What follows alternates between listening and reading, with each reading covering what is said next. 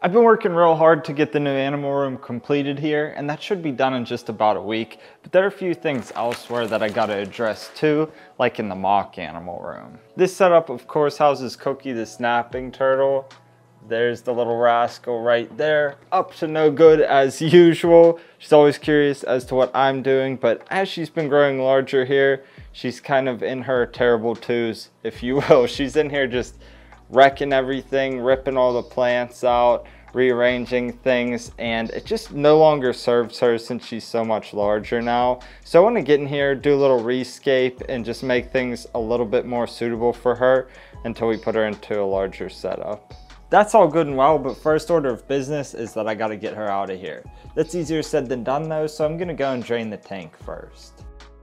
Okay, so I got it all drained down, but she's still hiding in this middle cave area here. So I'm gonna actually have to remove all of this hardscape to access her. Okay, so with those pieces removed, I actually have pretty good access to her, so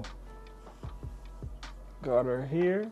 So as you can see, she's not happy about this at all, and she's definitely at the size now where I'm not trying to get bit by her. So I'm gonna put her in a bucket real quick, and then we'll finish this up. After removing all of the hardscape, I gave the glass a quick scrub. Then I began putting everything back in the tank. I more or less want to create the same design as before. The only difference is that I want to increase the amount of room in the front of the tank as well as underneath of the logs so that it's all taller and we can increase the water level. As before, I simply locked it all together in a way that it can't be easily moved. I periodically checked for stability as I went because I don't want her to be able to move it as she digs around. Once I got the mainscape addressed, I added accent stones and more substrate to account for what's been removed during water changes. Even though the arrangement is much different, the scape itself looks very similar to before.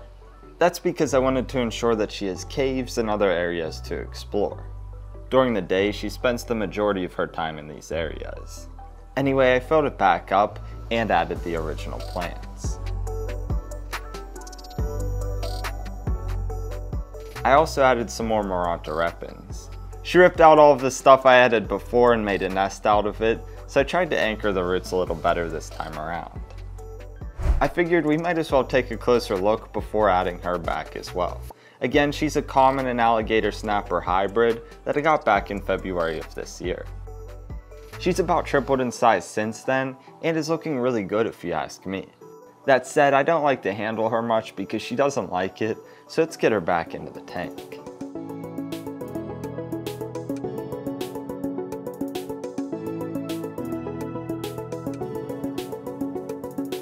She looked so good in a tank like this and immediately began exploring. I put some pellets in there as a peace offering, but she didn't accept them this time around. We'll circle back later to see how she's doing, but there's something else that I've been putting off that I really need to address. Sammy says you should like and subscribe. My good friend reached out to me and he said that his aunt had a koi pond she was trying to dismantle, but she had to find a good home for the fish. Naturally, he reached out to me and we're going to be doing some big ponds here soon, so I'm going to get these fish out of here. We'll put them in this bucket along with an air stone and all of that so they're good to go, and we'll take them back to the house. I'm going to do my best to catch all of them without draining this, but I feel like I want to do it anyway just so I can ensure I get them all.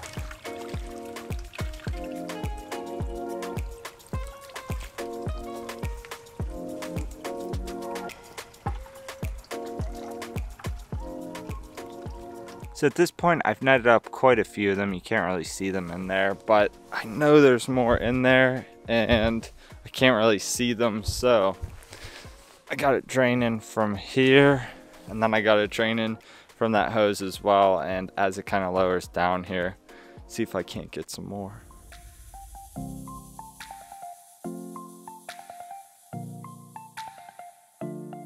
I got it all drained down, and as far as I can tell there's only one fish left in there, so we'll get him netted up, put him in there with his friends, and that should be good to go. So there ended up being 3 left in here, and there's only about a ½ an inch of water in there, so it's pretty easy to tell that there's nothing remaining, but I also dragged the net across the bottom several times, and I think we're good to go. Back at my place, and I've got all of the fish in this 5-gallon bucket here. It's just your standard bucket with a hole drilled in the lid, and I've got it hooked up to a battery backup, as well as a USB air pump, which then goes to an air stone on the inside, just to ensure that the fish have oxygen. Now for the meantime, I'm gonna put them in this 20-gallon bucket just for probably the rest of this day, and then I'll get them into something larger like this tomorrow. And the thing is when I was going through and catching all these fish, I'm thinking something's a little weird here. I was looking at them, I was told they were koi. I asked the lady again, she said, yeah, they're koi. I'm looking at them and I'm thinking, I really don't think these are koi. But I'm like, okay, maybe I just gotta catch a few more to see. And as I went through, I realized that they're definitely all goldfish, which is fine. I like goldfish. I probably prefer them over koi, honestly. But I'm like catching them and thinking, man, she only told me there was about 20 babies, and it ended up being where she wanted to get rid of the pond entirely. I was under the impression initially that I was just gonna take the babies, but she said, just take all of the fish. So I'm talking to her a little bit more, and I said, how many did you start out with, and when did you get them? And she said, I started out with 2 of them. I guess she got them from a friend of hers, and it was in May of this year. I kid you not, there's gotta be at least 80 fish in here. I'm not even joking. I would have, if I knew there was that many, I would have had multiple buckets, but I didn't at the time. And so it's crazy to me because my goldfish, I had them living in the pond for 3 years or so. These have just been in there for a few months and they had that many babies, which is absolutely insane. But I got to get them out of this bucket. We'll get them in here and then we'll get them into something else later on. So I'm going to go through and actually catch them all by hand and put them in here and count them up as we go, because I'm very curious how many of them there are. My guess is 62. Let's see.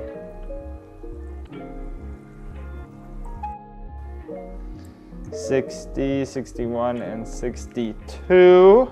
I believe my guess was 62 or 63. I just dropped 62 in here, so we're gonna keep going because I feel like there's at least 10 more. 63, 64, 77, and 78, 97. We might end up with a perfect 100 here.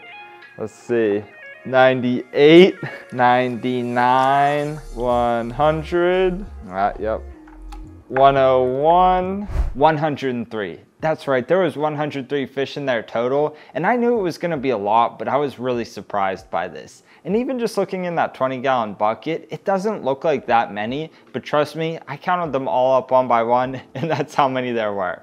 Anyway, it's the next day. I went out and got this 100-gallon stock tub, and I'm going to put them in here for a few weeks. It seems like a good sort of quarantine hospital type setup that I can just watch them, make sure they're doing all right. And that might seem kind of small for that amount of fish, but a lot of them are babies, and the pond that they came from was actually probably only around 150 gallons, so this isn't that far off. Plus, once I confirm that they're doing all right, I'm going to move them in over with the other goldfish, and they can just be one big happy family. I moved the fish over to this viewing tub so we could take a closer look while the pond fills up. The first thing I want to make note of is the difference between a common and a comet goldfish. Now you hear those thrown around sometimes, but there's a distinct difference between the two. And you'll see with this really large one here, it has these flowing fins to it, as does this decent sized one here. And those are comet goldfish, meaning that they have these long fins. And if you were to turn the fish sideways and look at them next to one of the other ones, they have a more torpedo shaped body. Whereas the commons, like this one here, they have a stouter body. And with that, you'll see that this white one here is pretty fat looking, and so is this orange one here. And at first glance, you might think like, oh no, they have dropsy or they're sick or something like that. But if you look at the way that this is shaped down here, it's almost box shaped. So that tells me that these are actually pregnant females. So it's just something to look out for. If they had dropsy, the scales would be pine coning and all of that. So I'd say at a quick inspection, all of these fish look pretty healthy. There's all kinds of different variety in here. I saw a few that had the Shubunkin traits where they have the shiny scales. And that leads me to believe that wherever these fish originally came from, somewhere in the bloodline there's the Shubunkin. Yeah, if you look at this one here, definitely you can see it has the shiny scales in it, and obviously the blue and everything, so it's pretty cool. Anyway, I just wanted to take a closer look at these and show you what was going on, but enough said, let's add them on in.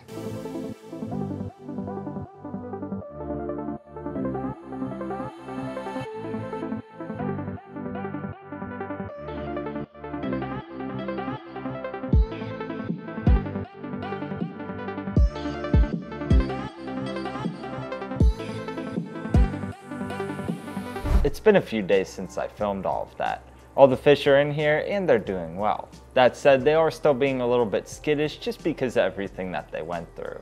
Anyway, I dropped in a monster sponge filter that I have hooked up to a piston air pump. This will keep the water aerated and filtered at the same time. And don't sleep on sponge filters, they definitely get the job done.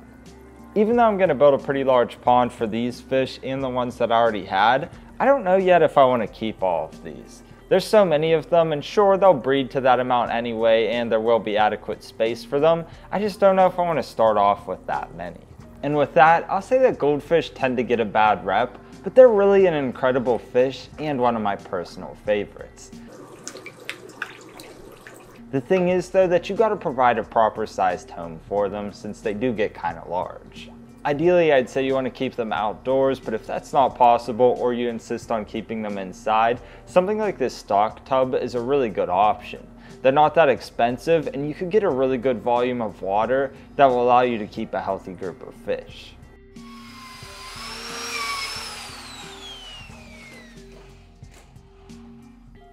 So it's been a few days since all of that. The goldfish are doing awesome, although I still don't know what I'm gonna do with all of them. If you were me, let me know what you'd do down in the comments. Also, Cookie's doing great as well. Her tank is still a little bit cloudy though, just because of the way the aqua soil got stirred up. So I'll have to do a water change on that at some point to get it all squared away, but that's pretty much all that I have for you in this video. As you can see, I'm finishing things up here. This is the last bit that I have to sand. Then I'm gonna have it painted and primed in about a day. And in 2 weeks, we're gonna do our first official build in here. It's something huge. Been planning it for a really long time, and I know that you're all gonna absolutely love it. So stay tuned for that. As always, I appreciate your continued support throughout this entire process, and things are about to get crazy here real soon. So thank you so much, as always, for tuning in. Hope you enjoyed it, and until next time, Serpa Squad, take care and peace.